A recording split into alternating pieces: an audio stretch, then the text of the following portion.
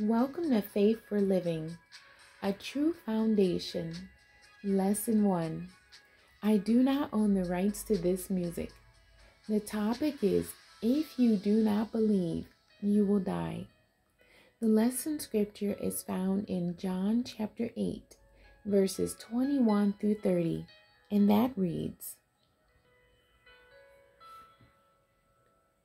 Then said Jesus again unto them, I go my way, and ye shall seek me, and shall die in your sins.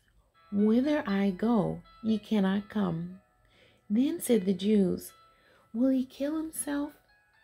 Because he saith, Whither I go, ye cannot come. And he said unto them, Ye are from beneath, I am from above. Ye are of this world, I am not of this world. I said therefore unto you, that ye shall die in your sins. For if ye believe not that I am he, ye shall die in your sins. Then said they unto him, Who art thou? And Jesus saith unto them, Even the same that I said unto you from the beginning. I have many things to say and to judge of you, but he that sent me is true, and I speak to the world those things which I have heard of him. They understood not that he spake to them of the Father. Then said Jesus unto them, When ye have lifted up the Son of Man, then shall ye know that I am he, and that I do nothing of myself, but as my Father hath taught me, I speak these things. And he that sent me is with me. The Father hath not left me alone, for I do always those things that please him. As he spake these words, many believed on him. The memory verse is, I said therefore unto you, that ye shall die in your sins. For if ye believe not that I am he, ye shall die in your sins. And that's John chapter 8, verse 24. The key terms: believe. It means to think to be true, to be persuaded of, to credit, place confidence in. Sins means that which is done wrong.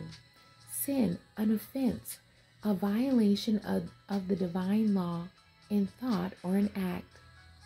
Father, the Father of Jesus Christ, as one whom God has united to himself in the closest bond of love and intimacy, made acquainted with his purposes, appointed to explain and carry out among men the plan of salvation, and made to share also in his own divine nature. The suggested emphasis: belief that Jesus Christ is the Son of God, is literally a matter of life and death. Jesus once again asserts the validity of his testimony. After the encounter with the Pharisees and the woman caught in adultery, Jesus found occasion to teach in the temple. According to John chapter 8, verse 20, he taught near the area where offerings were kept. The Pharisees unsuccessfully challenged Jesus concerning the woman's sin and his knowledge of Mosaic law. Not willing to accept defeat, they challenged Jesus as he taught a group of people about himself and his deity. Jesus' statement in verses 23 and 24 echo two essential truths that Christians must grasp today. First, we are in the world, but not of the world. This is a key difference between believers and non-believers. There is a deeper meaning than simply distinguishing between people caught up in worldliness and materialism and those who are not. According to 1 John chapter 5, verse 19, The world is Satan's domain. Those who reject Jesus as the promised Messiah are not children of God. Their father is the devil. This is the second great truth of this text. Where was Jesus teaching in this lesson text? What happened prior to his teaching in the temple? And do you think this fueled the Pharisees' efforts to discredit and kill Jesus? What are the two truths discussed in this text? And how would you explain them to a non-believer? How does John chapter 8 verse 24 challenge the claim that salvation is a doctrine developed by man to coerce people to follow the Christian faith? People observing the exchange between Jesus and the Pharisees came to believe in Jesus. Should Christians invite more opportunities to present and defend the gospel in public forums? The only foundation of truth that is sure and lasting is built upon Jesus Christ.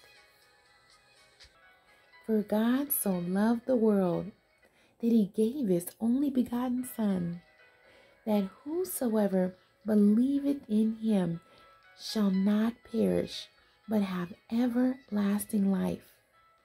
And if you are not saved, the Bible says that if you confess with your mouth and believe in your heart that God hath raised Jesus from the dead, you will be saved.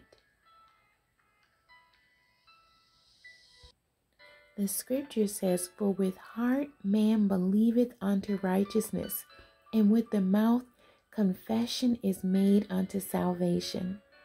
God, we thank you for this lesson. You are Lord. Jesus, you are Lord.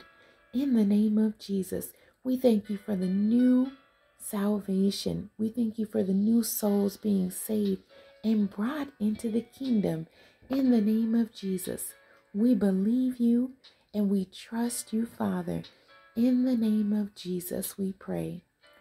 Thank God and amen. God bless you, and thank you for joining me today.